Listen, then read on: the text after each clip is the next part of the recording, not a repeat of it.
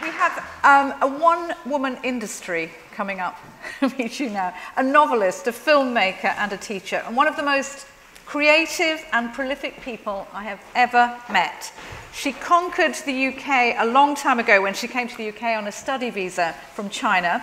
She's since started taking over the whole of the rest of Europe, Germany and Switzerland.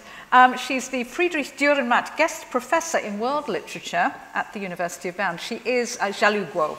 So, XIAOLU.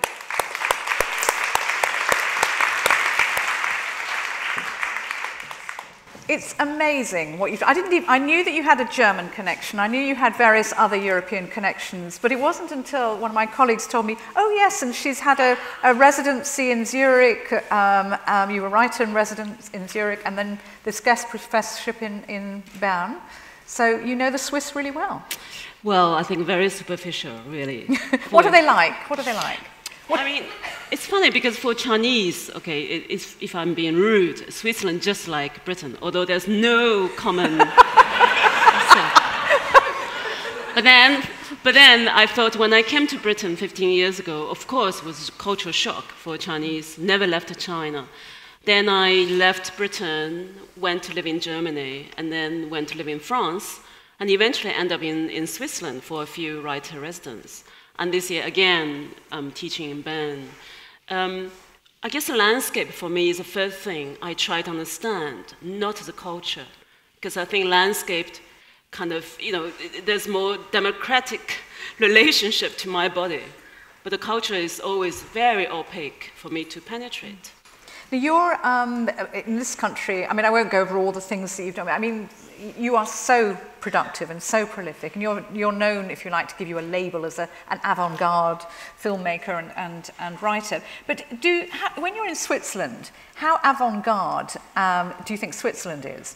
Oh, you see, the question's already self-answered. I guess because I grew up in a very noisy, dirty, active Chinese village. So in the beginning, of course, I'm not supposed to be, saying negative things. First, it's a very boring country. And I said, no, you can write in your literature. You're not supposed to speak like this. And I said, yeah, sorry, very peaceful. And I think also my experience in Switzerland is artificial. You guys got out. And I think my experience, sounds like escaping from prison. And I think it's like opposite, because I came from this large country with crazy, dirty ambitions to conquer the world, and everywhere is polluted. Every human life is sacrificed, damaged, ruined by our political ambition and the economical ambition of China.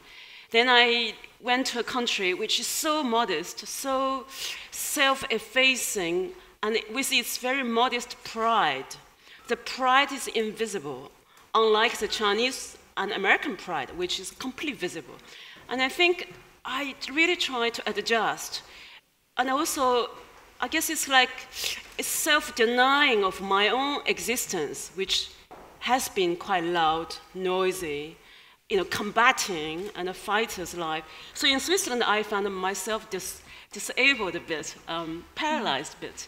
And also, sometimes I'm ashamed of my own ambition in Switzerland because the writers are very, interior. Because the Chinese writers are automatic, we're political, we're engaged, you could be president or mayor, you write poems, like Mao Zedong, the great Mao, he writes poems in the night and bombs some province in the day, So it was like, but in Switzerland, you cannot, you can't claim things like that. And so it's all politically incorrect if I use my original vocabulary.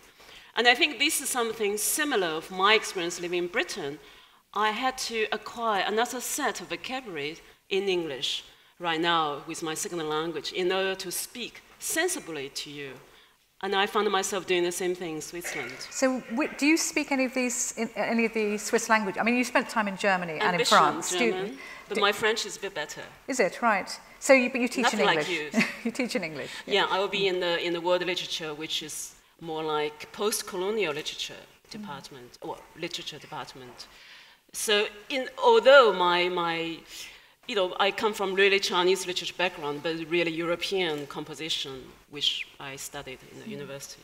I mean, what's interesting for me, sort of looking at Swiss literature, say, over the last decade or so, is that there have been so many other nations coming into Switzerland, and a lot of immigrants have come in. And I know that your family originally, your mother came from Greece, but there have been so many Romanians and lots of different people writing Swiss literature now. So this idea of Switzerland being sort of narrow and insular and so on, is just not true anymore. I think, for me, actually, on one hand, I found Switzerland the most open land, even though the mountains are, kind of automatic, become the barrier of different culture and kind of separated because of political and linguistic identity. But for me, it has been a very open place. I guess, my experience, again, was quite spoiled, artificial experience, because I was invited as a writer-resident, as a professor there. Now, my experience in Britain is extremely harsh. The first 10 years was... You weren't happy? Yeah, it was pro-immigrant, was treated quite badly, with everything. And so that's, again, it's unfair to compare my life in Switzerland as so much better, which fits the cliche of the living quality of Switzerland. But now, after all these years, I think I have better judgment. But what you do, it seems to me, with everything you do, is you always look at language and identity in whatever you're doing. And a country like Switzerland, which has quite a complex identity and language setup, would be a fascinating feature to examine. And very inspiring. In the investigate. Yeah, because in the beginning I was superficial judge of a place. I thought maybe it's going to be a bit boring, my stay in Zurich for a year. But I found it actually much more inspiring, although, I wrote the recent book memoir entirely within that 6 months in Zurich. And also I had the same experience in Berlin, which I stayed. I found it actually much more inspiring, although I was using English to write all my books. But it's strange, I didn't get so much inspiration in these countries with the supposed language. So probably it's kind of, it's like the cross-infection, it's the body being so attacked by different linguistic identity and the cultural identity. So I was under attack by alienness around me. So I often found myself in alien land writing actually better stuff. It's strange. Yeah. Now, you and I have something, a great love in common. We love Heidi. Not just love. In my case, I only read Heidi 2 years ago when I was 42. Perhaps in your case. But isn't that amazing? What is it about Heidi that... I can tell you what. No, I'm not going to mythologize any fairy tale. I know there's philosophy here. I have no real, worship for any fairy tale because I grew up in communist China in the 70s. We never have these Western type of fairy tales and the queens, princess. We killed them all. So I stay with my position. I have no fascination yet. Well, 5 years ago, I had a baby, so I had to study myself, pick a book to read for my little baby. And I still refuse, every book is about some little beautiful girl, stereotype of a little princess would be, and I hate it. But we grew up purely reading Russian, like I was 7 or 8, where we doctorated by, Russian, Soviet, big bomber fighter, all the heroes. And I have some kind of, sentimental value on that silly stuff. So when you ask what I'm going to read, and I thought that's the only thing I wrote. I was 42 years old woman. My child was only 2 years old, and I had this writer residency in Zurich, and I had to study what's the easiest book to read about Switzerland's little Heidi. And I said, what's it about?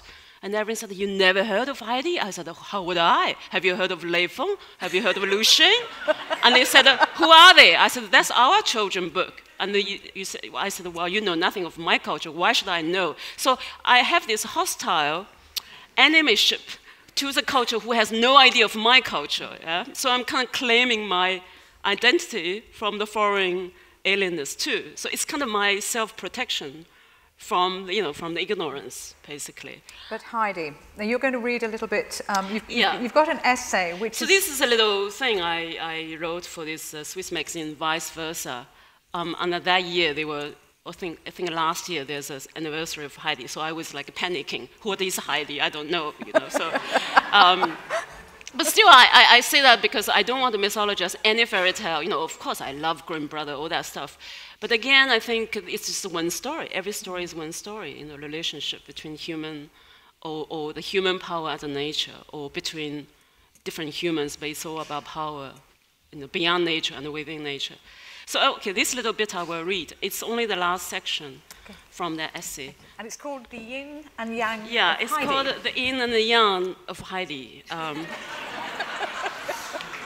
So the first part is much better, but I'm only going to read the last part, okay?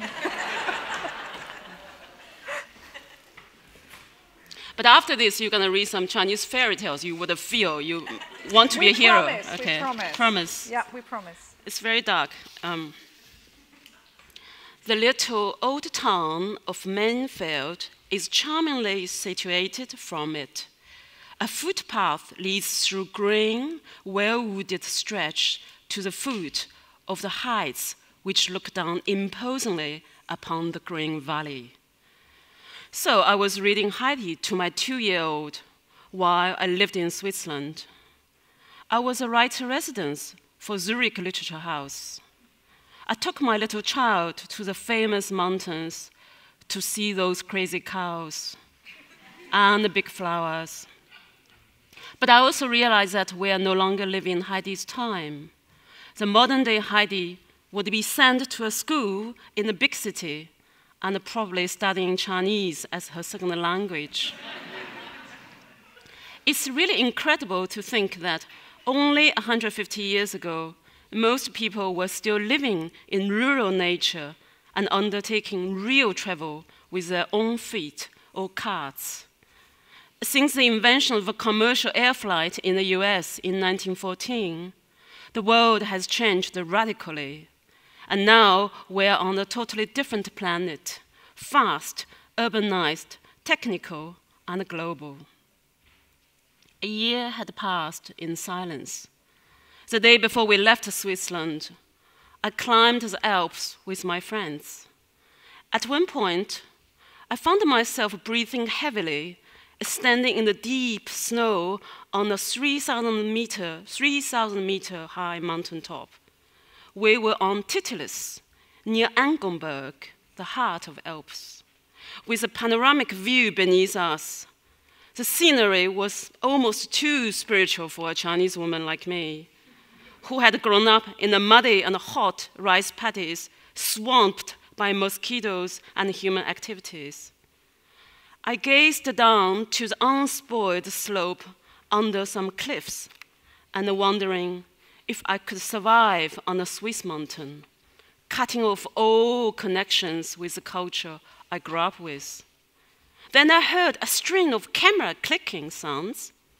I turned around in the thin air and discovering that I was surrounded by armies of Chinese tourists. But none of them had climbed the mountain with their own feet. They had only taken the sky lift, and some of them even wore flip-flop slippers. And they stood on the top for an average 8 to 9 minutes, just enough time to take 5 photos. Then they collectively disappeared down the hill via sky lift again. And I presumed that their Chinese lunch was ready in the local Chinese restaurant named Moonrise in Angelberg, which I had also visited yesterday.